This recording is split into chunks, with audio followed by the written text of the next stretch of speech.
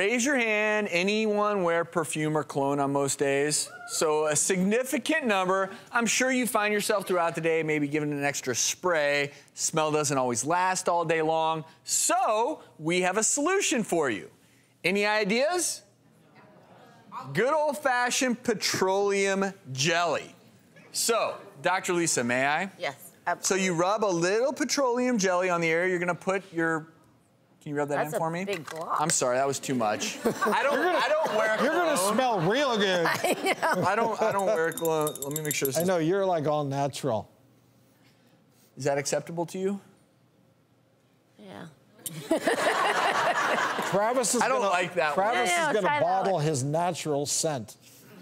So you put the petroleum jelly on, and then you spray your perfume or rub it on, and it actually maintains that scent a little bit longer. So it holds that fragrance to your skin, And more this so can- than if you just spray it right on your This skin. can be done anywhere, right? I mean, any part of the body.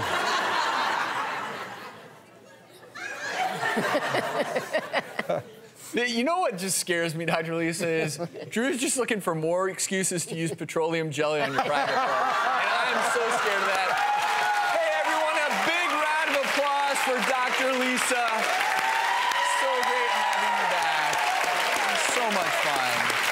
And as always, if you missed anything on today's show, visit us at thedoctorstv.com. We see you next time.